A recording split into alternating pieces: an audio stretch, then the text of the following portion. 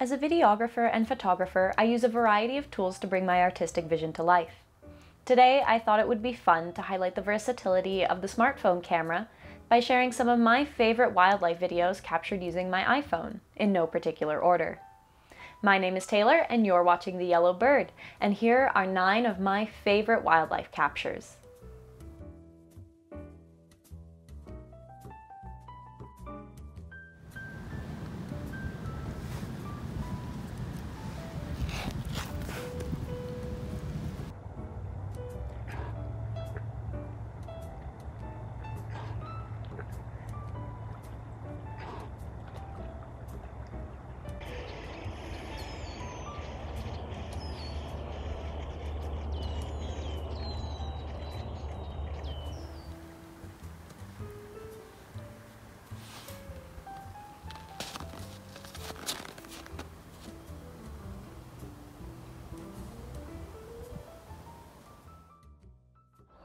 First up is a juvenile great horned owl surveying their surroundings from a poplar branch.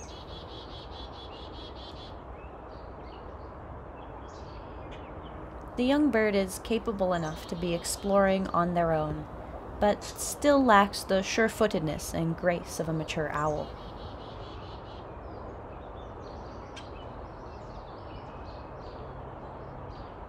This owlet puts on quite a show for the camera before locking their large amber eyes on mine. The head movements the owl does help it to gauge the position and distance of nearby objects, including myself. Since the eyes of owls cannot move in their sockets, they have to move their heads instead.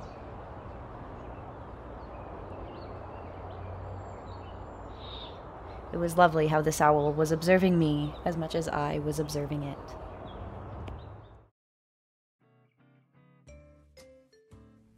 Next up is this delightful fawn who appears to be stuck on the opposite side of the fence away from their mother and sibling.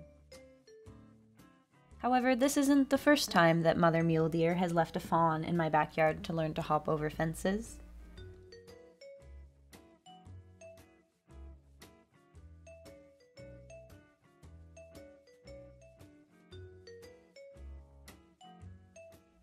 To be trusted and seen as a safe place by the mother to teach her baby is truly remarkable.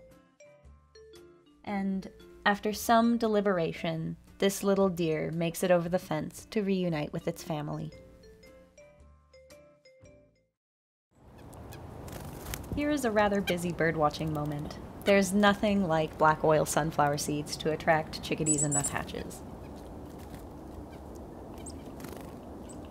In this case, my slim and lightweight phone made capturing these point-of-view shots easier than a bulky full-frame camera, showing that it's all about the right tools for the right job.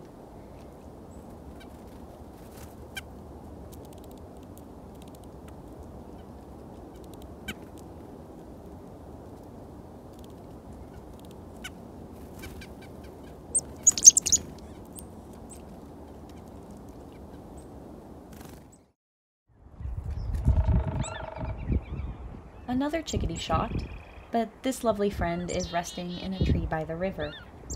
The image stabilization on the iPhone is surprisingly good. Despite the shot being handheld and zoomed in, the image is relatively stable.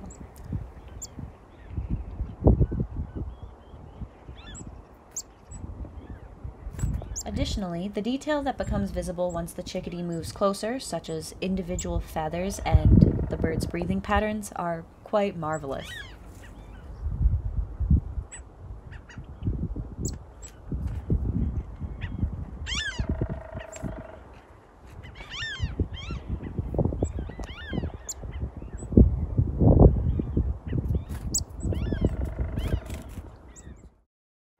These are a series of shots depicting a wonderful wildlife scene in one of the least expected places in the province, West Edmonton Mall.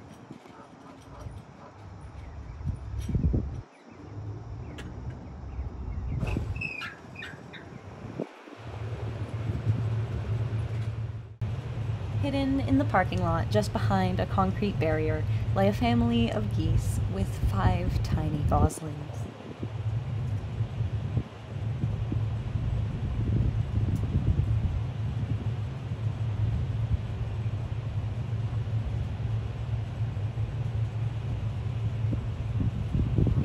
lovely to be reminded of how interconnected we are with the natural world, even amidst a concrete jungle.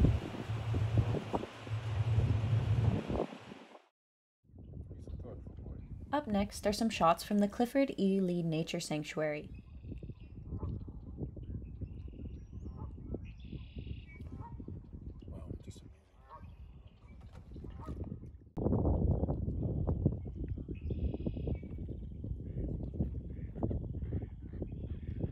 While lacking the benefit of a full-frame camera, the elevated walkways and calm waters made it easy to capture these waterfowl's footwork under the water on my iPhone.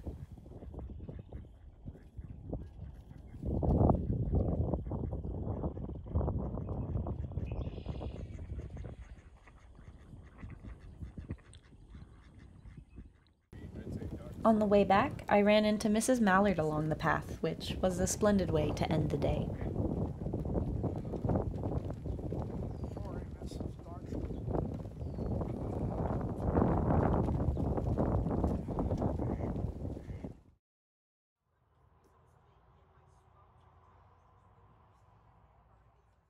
To the best of my knowledge, this is a fur tussock moth, and this caterpillar's short recorded journey across my deck demonstrates the near capacity of the iPhone, capturing the caterpillar's features and movement in good detail for a creature no more than an inch long.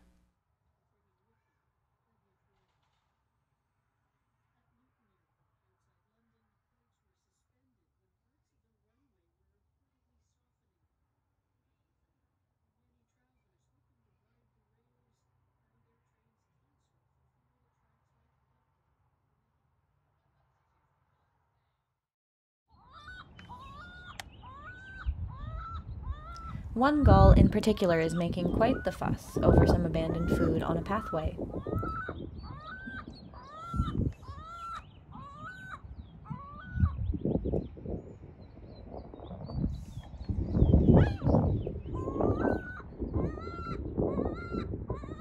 Intensely territorial, the squawking gull does itself a disservice by allowing competing gulls between itself and its food.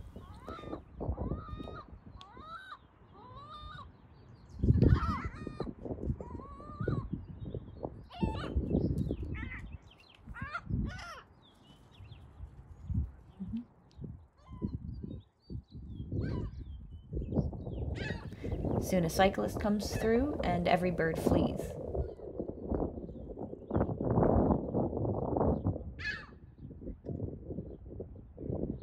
Finally giving the squawking gull a chance to reclaim their snack once the bike has passed.